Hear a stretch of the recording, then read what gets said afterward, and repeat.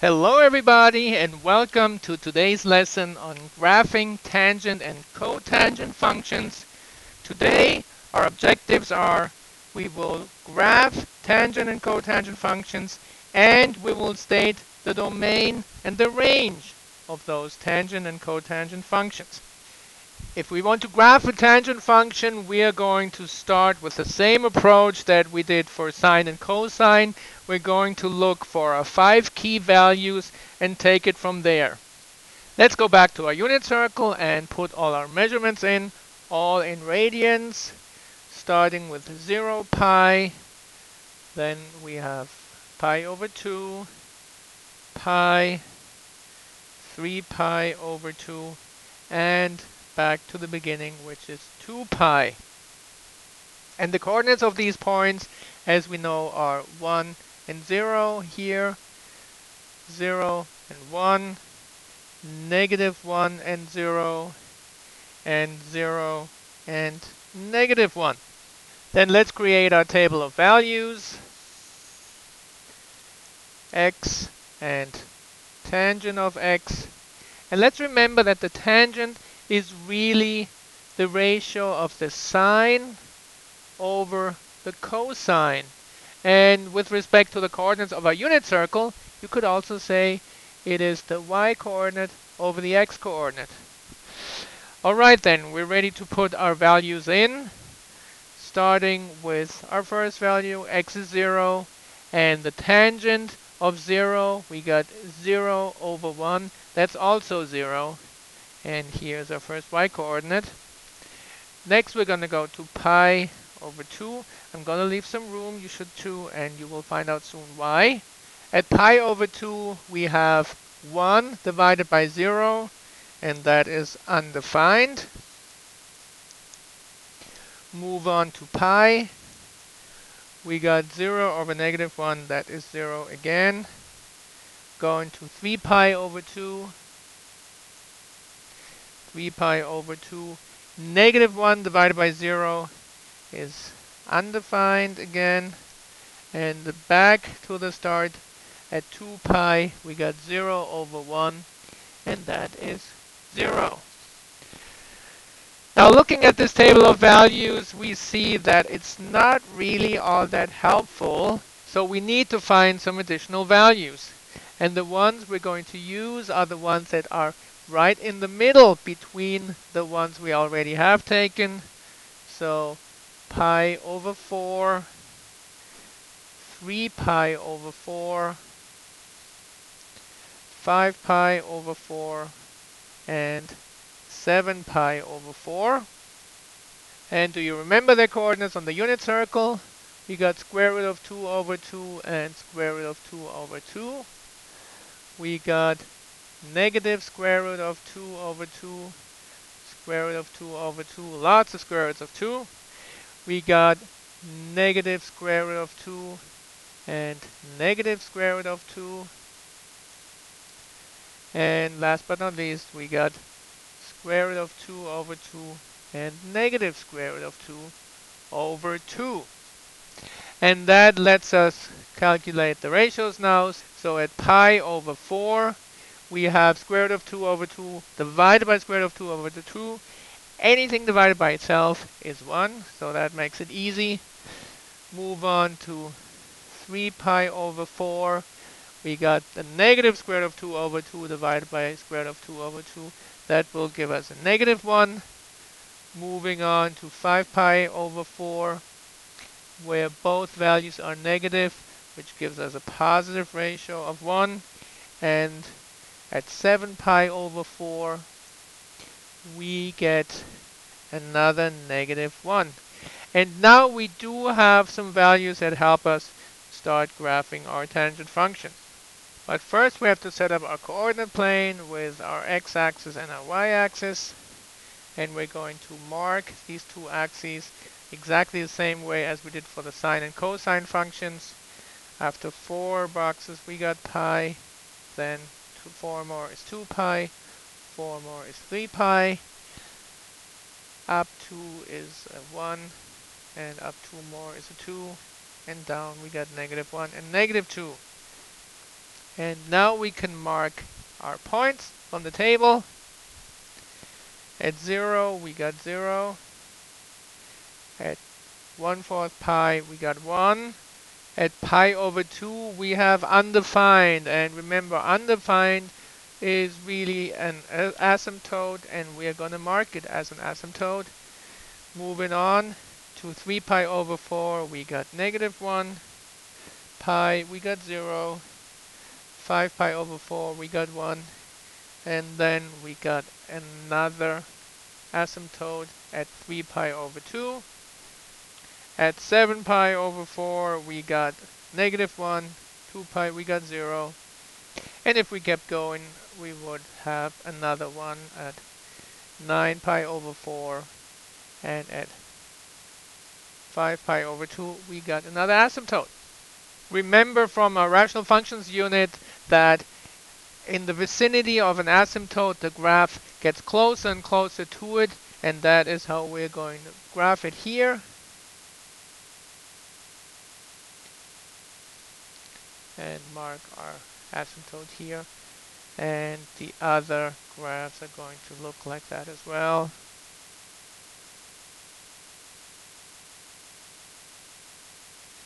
And here is our graph for the tangent function. Please note that the pattern repeats after pi each time. So we have an asymptote after each distance of pi, and that means that the period for tangent functions is not 2 pi as in sine and cosine functions, it's just pi. And also domain and range are going to be different. We don't have all real numbers for the domain because we have our asymptotes, and those asymptotes come back in regular intervals. So the domain is x such that x cannot be, so what numbers can x not be? X cannot be pi over 2. And then after pi over 2, which is our first asymptote, we have another asymptote each time we complete a full cycle of pi plus pi.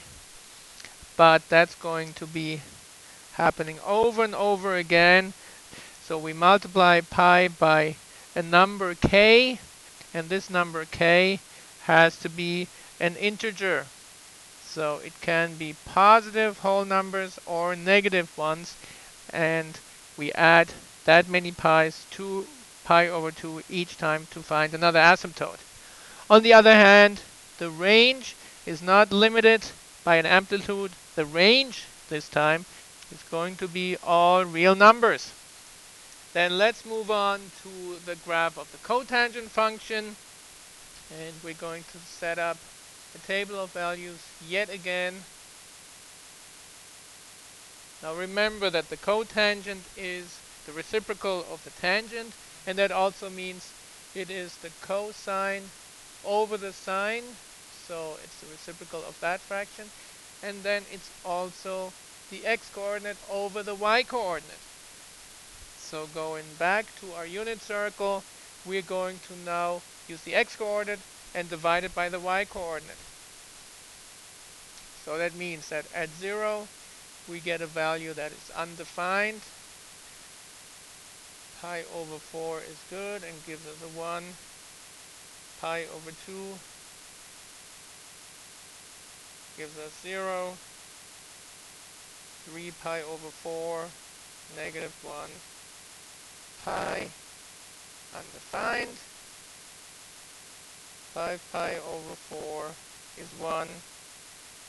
3 pi over 2, which is like saying 6 pi over 4, is 0. 7 pi over 4 is -1. And 2 pi is undefined yet again. Let's set up our coordinate plane. So now let's see what we got for points. At 0, cotangent value is undefined. That means we have our first asymptote going right along the y-axis. Then at pi over 4, we got +1. Pi over 2 is 0. 3 pi over 4 is -1. And we got our next asymptote at pi. And then at 5 pi over 4 we have positive 1, 3 pi over 2, 0, 7 pi over 4, negative 1. At 2 pi we have another asymptote. And now we can graph our cotangent function, which is again going to get closer and closer to the asymptote, never reaching it. And that pattern repeats itself indefinitely. And how far apart are these asymptotes from each other? Just like in the tangent, as you can see, you go from 0 to pi and to 2 pi. The period is pi again. And what about domain and range? The domain has restrictions again, as we have seen, because of our asymptotes. X cannot be equal to 0. And then the next one is at pi and at 2 pi, and it would continue 3 pi and so on. So we don't have to put 0. We just say pi times k. Remember, k can be an integer, and that integer can also be 0. And that includes our first asymptote, which is on the y-axis. And our range is all real numbers. So in order to graph our tangent and cotangent functions, we are better off if we know where the asymptotes are. Those give our graph structure. So the first thing we need to do is we need to find the equations of the asymptotes.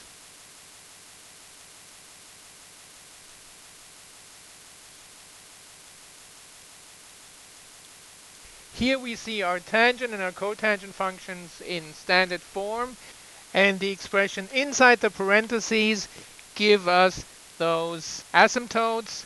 For our tangent function, the first two asymptotes that we find, both to the right and to the left of the origin, are bx minus c is equal to pi over 2, and bx minus c is equal to negative pi over 2. For the cotangent, this expression gives us the first two asymptotes being bx minus c is equal to 0. The first asymptote went along the y-axis, and the next one to the right was at pi. What else do we need to find for our tangent and cotangent functions to be able to graph them? We need a. This, as in all other functions, gives us the dilation, how much the function gets stretched or shrunk. But other than in the case of the sine and cosine functions, it doesn't give us an amplitude. There is no maximum or minimum y value. The range is all real numbers. So there is no amplitude for tangent and cotangent functions. The period gets calculated by pi over b. And the other important transformations, the vertical shift is equivalent to the d value of the function, and the horizontal shift is c over b, but we take care of that when we set our asymptotes. Alright, that's it for the first part of this tutorial. Now go ahead and watch the second part, where we'll go through some practice examples.